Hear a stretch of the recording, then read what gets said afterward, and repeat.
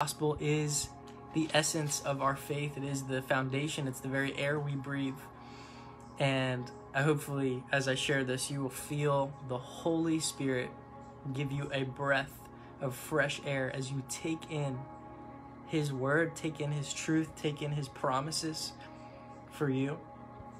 And we're going to be in Romans 8, verse 1 through verse 4. Romans 8, verse 1 through verse 4. So feel free, if you have a Bible and you would like to follow along with this teaching, grab your Bible, look up on the Bible app. Actually, you can't do that if you're on your phone, because you can't do two things at once. So, but if you have a Bible, go to Romans 8, 1 through 4, and I'm going to pray, and then we're going to just get started and just listen to some of God's word. So let me just pray.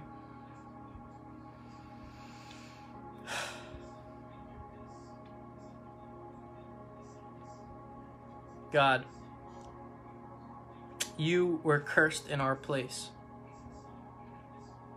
You became sin, and you knew no sin, God, so that in you we might become the righteousness of God in Christ Jesus. So we look to you for understanding. We come to you in a place of righteous standing before you, fully justified because of what you did on the cross, because of your blood. And God, we thank you for your forgiveness. Thank you for the Holy Spirit. Thank you for the Trinity. Thank you for everything you do for us, God. We pray for the power to preach and share what you want me to say, God. In Jesus' name, I pray. Amen.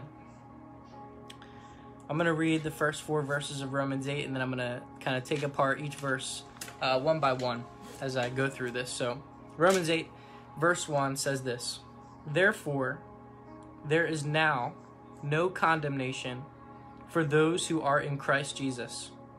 Because through Christ Jesus, the law of the Spirit of life set me free from the law of sin and death. For what the law was powerless to do, in that it was weakened by the sinful nature, God did by sending His own Son in the likeness of sinful flesh. And for sin, He condemned sin in the sinful man, in order that the righteous requirements of the law might be fully met in us, who do not live according to the sinful nature, but according to the Spirit. Amen. So in verse 1, it starts off and it says, therefore. And this is a famous verse, Romans 8:1. Therefore, there's no condemnation for those in Christ Jesus. It starts off with a therefore. When you read the Bible and you see that phrase, therefore, a simple way to understand that word is to see that it's there for. It's there for a reason. It's put there on purpose to remind us that there were things previously said in that chapter, in the context that this was written, to give us the fuller understanding of what this therefore stands for. And so this therefore refers to the previous chapters, specifically chapters 5 through 7. In chapter 5, it explains the gospel. It explains that death spread to all men through Adam, but Christ was the fulfillment. Chapter 5 explains that there's no more condemnation for our sin. Chapter 6 explains that there's no more power that sin has over us. And chapter 7 explains that the law has no more power over us either. So it shows we're forgiven, there's no more power of sin, and the law has no more binding power on us. And because of these truths, because of what the Bible says beforehand, therefore, in light of these truths, in light of the fact which Paul is laying out in the book of Romans, that Jesus died on the cross for our sins as the atoning sacrifice, therefore, in light of that, there is now something that happened. When you see the phrase now, if something happened now, that means something was different beforehand. So he's saying, therefore, there's something that's now new. And it's this: therefore, there is now no condemnation. There is now, in light of what Christ has done, there's now no condemnation.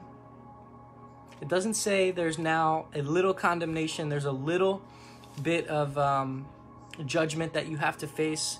It says there is now no condemnation.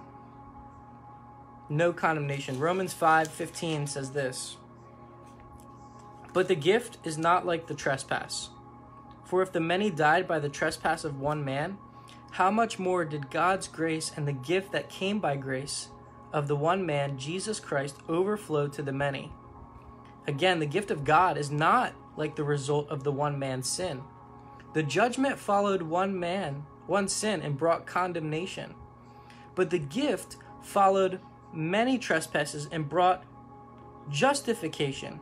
For if by the trespass of one man death reigned through one man, how much more will those who receive God's abundant provision of grace and the gift of righteousness reign in life through one man, Jesus Christ? Consequently, verse 18, just as the result of one trespass was condemnation for all men, so the result of one act of righteousness was justification for all men. And so what Romans 5 is saying here is explaining that when Adam ate the tree in the garden in Genesis chapter 3, he brought condemnation and sin for all men because all have sinned. All are under the law. All are under this curse. But now there's no more condemnation. There's no more judgment because Romans 5 explains that the one man's sin, Adam, caused this death to spread. But the one man's righteousness negates what Adam did. It cancels it out because Jesus lived a righteous life and died on the cross and gave us his righteousness. And so now there's no condemnation. That's an amazing promise. But it doesn't say this is for everybody. It says that there's no condemnation for those who are in Christ Jesus. It's saying for those, that phrase for those, it means it's for a select group. It wouldn't say for those if it's for everyone. It says for those who specifically are in Christ Jesus. This phrase in Christ is used often in Scripture, especially by Paul. It was one of his favorite statements. Galatians 2:20 testifies to this, where Paul says, what does he say? I am crucified with Christ. It is no longer I who lives, but Christ who lives in me. And the life I live unto God who loved me and gave himself. I live by faith in the Son of God who loved me and gave himself for me. He says it's no longer I who live. I live in Christ. 2 Corinthians 5 says if anyone's in Christ, there's that phrase, he is a new creation. Old things have passed away. Behold, all things are made new. See, the phrase in Christ, it means that we're engulfed in Christ's life, that we've been saved. Those of us who are saved, those of us who are God's elect, God's children, those of us who choose Christ as Savior are those of us who are in Christ. You see, the Bible says that the whole world lies in the power of the evil one. Most of the world is not in Christ. There's a broad road that leads to destruction, but the few of us who find it on the narrow way of being a Christian, those of us who are truly born again are in Christ Jesus. It's interesting, this phrase Christ Jesus is used by Paul. The word Christ means Messiah, anointed one. So it's not like it's Jesus and his last name was Christ, like my name is Jesse Stokes. It's Jesus the Messiah. That's what Paul's saying. Because through Christ Jesus, verse 2, so you see that first of all it says you're in Christ. Now it's saying through Christ Jesus, the law. So now we're going to see this phrase, the law, come up over and over again. Through Christ Jesus, the law of the Spirit of life set me free from the law of sin and death. So here we see something that contrasts with one another. It says that there's a law of the Spirit of life, and then there's a law of sin and death. So there's two laws that are at play. There's one law of the Spirit and life. So the Spirit contrasts with the sin. There's a law of the Spirit and there's a law of sin. We either live by the Spirit or live by sin. We're either enslaved to the Spirit Like Paul says, I'm a bondslave of Christ, or we're a bondslave of sin. Jesus spoke about this in the Gospels where he said, if anyone's a servant of sin, he's a slave to sin. So you could either be a slave to the Spirit or a slave to sin. Let me ask you, which one are you a slave to? Are you a slave to sin, or are you a slave to the Holy Spirit? And then it says, through the law of the Spirit of life. And then it's the law of sin and death. So the second contrast is life and death. If you're in Christ and you live for Christ and you walk with Christ, it leads to life and life abundantly. If you live in the place of being under condemnation outside of Christ, it leads to death. So you can either choose the Spirit and life or sin and death. You see, the Bible teaches that sin actually gives birth to death. James says sin, when it is fully conceived, or temptation, when it's fully conceived, desire, when it's fully conceived, gives birth to sin, and sin brings forth death. When Adam sinned in the garden, the day you eat of it, you shall surely die, was what God explained. So through Christ, we're now under the law of the Spirit. We live by the Spirit. We walk with the Spirit. We are in the Spirit. The Bible says later in Romans 8, if anyone does not have the Spirit of Christ in them, he does not belong to him. Verse 3, for what the law was powerless to do, in that it was weakened by the sinful nature, God did by sending his own Son in the likeness of sinful flesh to be a sin offering, and so he condemned sin in the sinful man, in order that the righteous requirement of the law might be fully met in us who live not according to the sinful nature, but according to the Spirit. So verse 3 says that the law, see this phrase, the law, is used 3 times. The law of the Spirit of life, the law of sin and death. Here it's saying the law. It's talking about the law spoken of in Romans 7. Basically, you can substitute the law for the commandments of God. At this time in the Bible, there's 613 commandments, 13 commandments, including the 10 commandments that we know: do not lie, do not steal. That law was powerless in that it was weakened by the sinful nature. This is spoken of in Romans 7. It's not the law that's the problem. It's not that God made an error in the law. It's that our sinful flesh could never keep the commandments. It could never do what God said to do. Right? Isn't this true when someone tells you, don't think about a purple elephant? Whatever you do right now, do not picture in your mind a purple elephant. If I tell you not to do something, right, what did every single one of you just think of? A purple elephant. Right? Because we are tempted to do what we're not supposed to do. Right? And so that's what the law is. It gave us this instruction, do not do these things. But in God saying that, we did the very thing, we broke the very commandments that we were not supposed to do, because it was weakened by the sinful nature. Every one of us has a sinful nature. We're born. Psalm 51, David says, in sin did my mother conceive me. When we're born into sin. They say the statement, we're not sinners because we sin. We sin because we're sinners. We're not sinners because we sin. We sin because we're sinners. Our identity is a sinner before Christ. And so our nature, the fruit of our lives, is sin because the root of our lives is a sinner. But we need to be uprooted and put in Christ so that that doesn't happen.